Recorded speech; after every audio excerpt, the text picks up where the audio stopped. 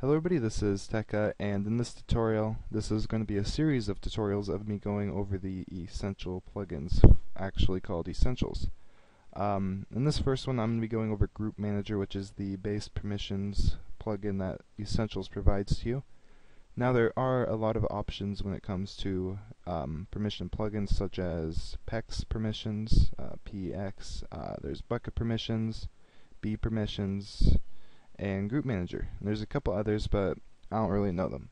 GroupManager is probably my favorite one. A lot of people say it's old and stuff like that, but it's generally easy to config, and it's a lot easier because the user's YML and the group YML is separated, making it easier. So if you have a lot of people on the server, people are getting promoted frequently, you can take the group's YML out knowing that all the user ranks will be saved. So you install it like you do any other plugin. It's the Essentials Group Bridge and the Essentials Group Manager. The Group Bridge is what allows it to connect to B permissions, so this plugin has both permissions support and the built-in Bukkit API permission support, so it supports all permission-based plugins. So you just put those two in, the Essentials Group Bridge and the Group Manager, and then you run your server. And it should say that the Group Manager has been loaded, and there should not be any errors to start out. Then you're going to want to stop your server, let it save the chunks and do its thing. Go into Plugins, go into Group Manager, and this is where everything is. So first we have the config. Now here is the basic stuff.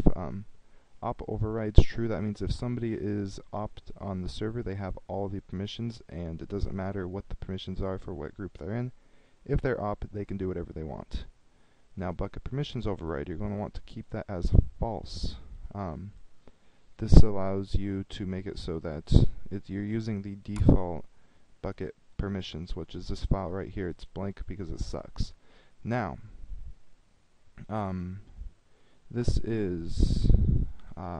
will. I'm not exactly sure what this option is, but I think it makes it so if you type like the first 3 letters of somebody's username, it tries to match them up with other people on the server, and something general like that. You're going to want to keep that as true though. Now this is a backup. Backups go in the backup folder. I'm not sure if it created one, and it did. So this just makes a backup of your groups and users' files, just in case if you mess up or screw something up, you can use a backup. This is just how much minutes you want it to create a file. For example, I'd say 60, and it would create one every hour. And then number of hours to retain backups, so you might want to put that as 24 hours. Logging info, you can have it log elsewhere, but I recommend just keeping it as info. Now minors, worlds, this is very important. For an example, let's say you have a world named Earth and a world named World. Now anything that the world inherits is the permissions that it will get. So for example, it's set up right now so that if you are in the nether and the end, I'll go in here, under the worlds you see just world. That is because that if you're in the nether, you inherit your permissions from the world, and if you're in the end, you inherit your permissions from that. So let's just say I take off the nether. I save this, and then I run the server. It's going to create a new world folder, so the nether permissions are completely separate. So now I can stop the server, and if I go into plugins and group manager worlds, you are going to see that the nether is by itself. So that could be good for a number of things. For example, let's just say in the world you wanted your users to be able to have God mode. Now this is just an example. Let's say you want them to be able to have God mode in this world, but you do not want people to have God mode in the nether. You would just set different permissions for those worlds, and everything would be good to go. Now if you want it to be simple, you can just go in the config and re-add the nether, going all the way back, going forward, /world _ nether, and then everything would be back to normal. So that is the basic config. You could have different worlds inheriting different worlds. It's not that hard to understand if you have a good look at it and play around with it a little. So that's the basic config. Next is global groups. Now this is what you have. It's kind of hard to explain. You could have, well, I recommend not moving this around. This is just the things that people get by default with the Essentials plugin. You have essentials_admin and stuff like that. So I will talk about that in a sec, and I'll just copy something so I could use it as reference, just like that. Okay, and actually you'll see it when I edit the worlds in here. So I'm going to go into worlds and world. Now this is the permissions for that world. And I'm going to go into groups. Now here you're going to see some groups already made. You have default, builder, moderator, admin, and owner. Now I'm not going to change the name. Actually, I will. For example, let's just say you wanted to... Okay, I'm getting ahead of myself here. Let's say you wanted to change a group name. All you would do is change this to something like, for example, guest. And now this group is guest, but you're going to want to fix the inheritance. Currently the default group, which is this group, is inherited from, well, it doesn't inherit anything except for the basic stuff from here, which I'll show you real quick.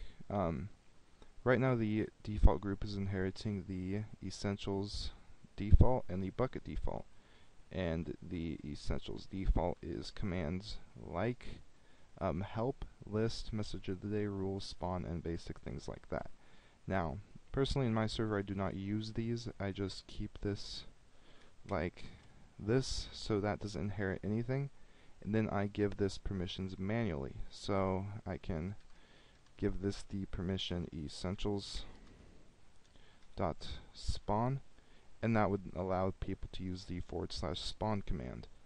But back to inheriting, right now the builder is taking commands from guest, moderator is taking commands from builder, admin is taking commands from moderator, and owner is taking commands from admin. Now this works under the inheritance. Currently the guest group is not inheriting any groups because I have it set like that. But the builder group is inheriting default, but I've changed the name of the default group to guest. So I'm going to want to copy that and put it under inheritance for builder. Now the builder inheritance is going to be inheriting the guest commands. So let's just say I'm going to give every group a node real quick. So some of these might be made up too, just to warn you. Essentials dot back. Let's just say I'll give that group. Now you're going to want to be really careful with formatting this. When you do it, if you use tab at all, it won't work. You're going to need to use spaces. So you're going to have to space all the way up and then add the node you want. Essentials dot ban admin. Actually, I need to clear those. Go back, enter, back. And I'm going to give this essentials dot kill, and then the owner will keep that node. So right now, to give you a brief overview of inheritance, right now guest, the only thing it has is the spawn command. Builder has the back command, but in inheritance the guest group, so it also has spawn and back. The moderator inheritance builder, the builder inheritance guests, and that's inherit anything. So the moderator currently has ban, back, and spawn. Now I'm not going to get into all of these, but that is basically how it works. So you just give the groups all the permissions you want to give them. You could change the inheritance as you want and go advanced with it. Now prefix and suffixes are just for things like chat. You can get external chat plugins and configure it with those, but I'm not going to get much into that. So that's the base overview of the groups. So if a plugin you have comes with permission nodes, you can just put those in here just as this is.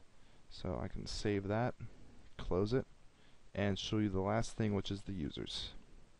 Now by default it has a couple people which I think are the creators of this. You can you're going to want to set yourself. So my Minecraft username is Brandon Hopkins, and the group that I would want to be is owner.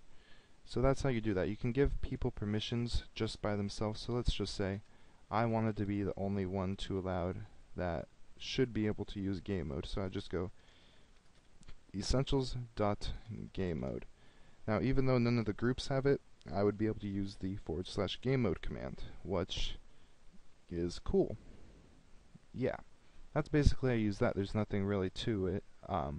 When people come in, if they're in the default group, it doesn't put them, but if they're promoted to a group other than default, then they have permission here, and I'm going to show you that real quick before I end the video. Default true, you're going to want to have the default true only to one group, because if you have default true to two groups, it will mess it up. So builder false, moderator false, default true to one group.